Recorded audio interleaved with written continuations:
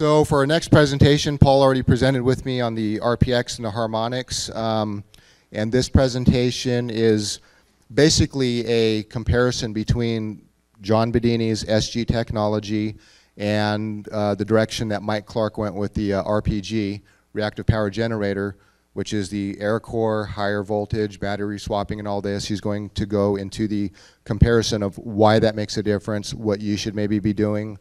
And come on up. Welcome, Paul. Well, first, let me go into my tragedy. We'll start with brain dead and stupid first, right? 20 plus years later, countless Go-Go motors built and spun, near as I can tell, the experimenting public seems to be as clueless as ever about the functioning theory behind pulse motors and their role as one element in a functioning OU system. I find this somewhat tragic, because you can't get time back. 20 years is a long time. So John and Peter and Aaron, I mean, they published some of the best books. It was all in there for you to understand this. But hell, the last book they published didn't even get one review, not even out of the forum. You know, that's tragic. You know, and here's the thing about thinking. I was sitting in a meeting one day when I was running flyback, and a whole conference table full of PhDs, engineers, suits of every kind, bankers, and I'm up there explaining the theory about how our stuff works.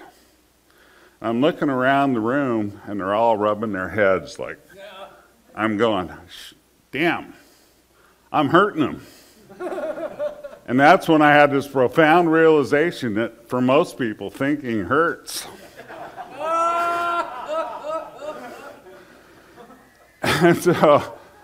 and since I've had that realization, I found that's pretty much endemic with most Americans. That's why they don't do it, right?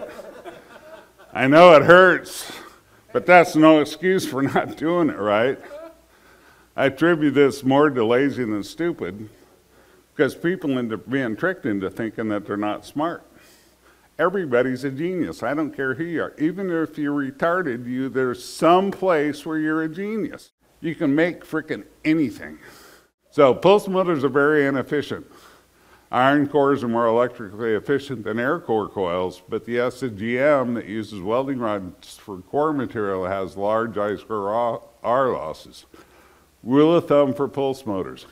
Using iron core coils, you're about 40% efficient. And you can take any iron core pulse meter and you're going to, if you just test it, input power to shaft output power, that's about what you'll get. Air core coils are even less, they're about 20% electrical efficient. So it's just, I don't care how brainy you are, you must, a scientist of consciousness is here. A regular scientist is over here, his brain hurts. And it really hurts when he tries to understand that he needs to be this too. So I have a foot in both worlds. I'm a scientist of consciousness, and I'm a self-taught scientist of brain. And I work both. And so your intellect and your intuition, they're each other's handmaiden. Anybody who just does one or the other is dysfunctional. You must be both.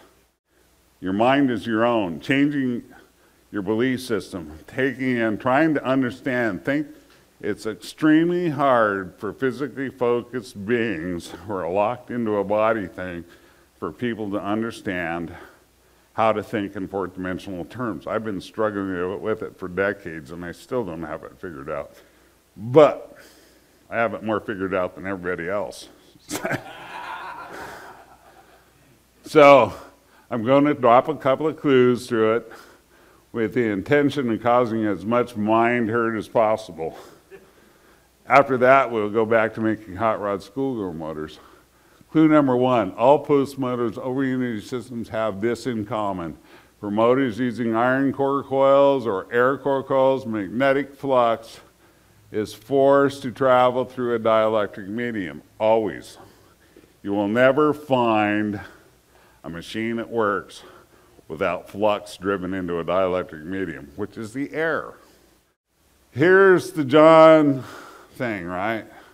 So replace the antiquated bipolar transistor with an N-channel power MOSFET of your choice. Diodes used for flyback capacitors should be modern silicon carbide diodes. Replace the NE2 lamp or lamps with the transient voltage suppressor diode. And see, these things, oh, damn it, come back here. These things, I cannot tell you how much switching power you can do in a MOSFET these days. And silicon carbide diodes, right? When silicon carbide diodes first came out about 10 years ago, the company that made them sent me the damn spec sheets. And I was blown away, so I'm on the phone with them, right? I want some. They said, well, you're gonna have to stand behind the military and DARPA because they bought up all our production for like 7 or 8 years. Transient voltage suppressor diodes.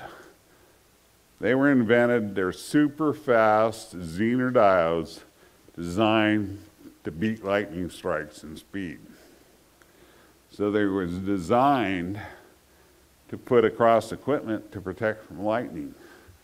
But they are so fast that they do this, what I call the transitional voltage clamp. So when you're switching off your transistor and the diode's turning on, there's this gap.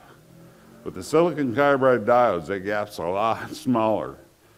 But the flyback phenomenon, here's the deal with flyback. The purer you're switching, the faster the flyback comes. And 20 years ago, my brother and I were talking about this. There's this funny thing. It says it's like, we were standing there, it's like we're affecting time. And we were really expressing John's thing about switching. When you get to that moment where the current's neither going forward or backward, you've confused electrons, you've interrupted electron behavior. And electron behavior is what determines your perception, your sense to time. Everything is about electron behavior. So by any terms of physics, with the 100 amp batteries you're using, I can't run that machine more than a minute without the RPM starting to drop, because the voltage is dropping. And literally a tenth of a volt will show up as 50 RPM loss on the data logger.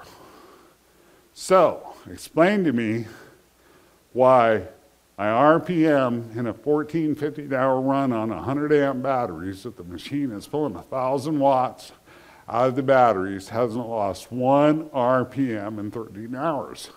Scientists, time is a universal invariant. We have cesium and atomic clocks that say so. I said, well, everything that's physical matter is under the 3-dimensional rules. So it's only true in the 3-dimensional sense. But here, we're messing with time and entropy. John, time batteries, that's what he called it, right? So, this is what they don't want you to know. This is what the mouse army needs to embrace. I want to see the hot rods out there. I want to see the forums. I want to see people sharing it. I want to see people taking the school motor. I mean, it's all right there. But you have to pay the dues. You have to understand what you're doing. And otherwise, it doesn't go forward. The ether is like an ocean, a 4th-dimensional ocean. And we're standing up here on the beach in 3 dimensions, and the tide comes in, the wave comes in, and so most machines are just over here in the tidal zone. So the ether water's ether coming and going. And the reason you see these effects, they come and go, is because you're in the tide. The ether is affected by all the motions of the solar bodies, and that makes the ether weather. And so if you're in that zone, one day it might work, every day is different, which when you're trying to commercialize product is really frickin' tough, right? I can't tell you. Many an inventor can tell you this. It worked. I brought in the money, people, and then it didn't. And the faster you do that, finally you've caught enough time to cancel entropy out. So you're just going past the ether weather to the deep water back to the shore. So that's the analogy of what you're doing with John's stationary current. is you're flinging that bucket. Every time it pulses, you're letting go of your bucket. Goes way out past the shoreline, past the tidal zone, hits the deep water, and you just reel like hell to get it back. And the deal is you don't want to lose it all. You want your bucket full when you get it back. So the faster the machine runs and pulses, the faster you're throwing your bucket out there. Pretty soon you're flat, you're entropy free, and you bypass the ether weather. That's why these machines, for the first time, they work the same every day, always. They don't vary.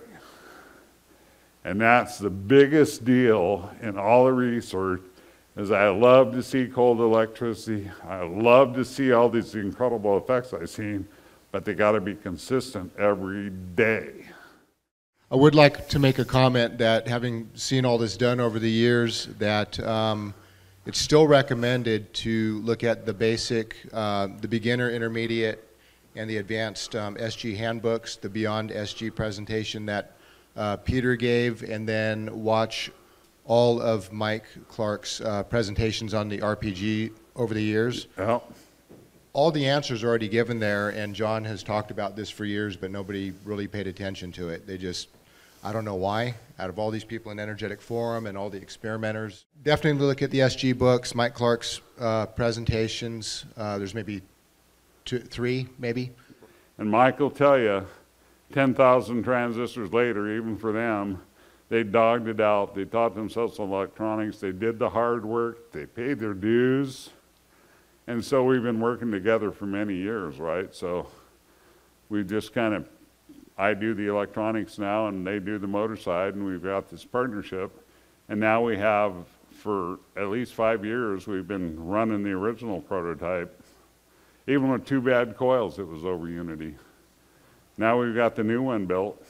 It's a racehorse compared to it. And we just got it put together and we're testing it now. And that's part of Mike's presentation. Basically, the system that he's talking about is recycling the electricity that's running the motor is being recycled back and forth in the magnets. I mean, in the batteries. And so that's the, and because there's very little change of inductance and other things, and very, very effective switching, the losses there disappear, basically. You get down to no losses or complete recovery of the battery chemistry per cycle.